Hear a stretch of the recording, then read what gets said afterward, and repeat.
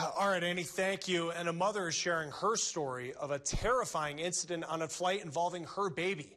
Janay Flowers was flying from Florida to Texas last week when her 11-month-old daughter suddenly came down with a high fever and suffered a seizure. Now, she wasn't breathing, and a woman who happened to be a nurse was sitting just a few rows up, jumped in to help cool her down and get her oxygen. Flowers got a phone call today from that woman who helped save her daughter's life. I knew it was crazy. I knew it was scary. I knew she was not right. But to hear from a medical professional, as she's a registered nurse, that it was bad as it was, I'm just so thankful that God put us on that plane with them.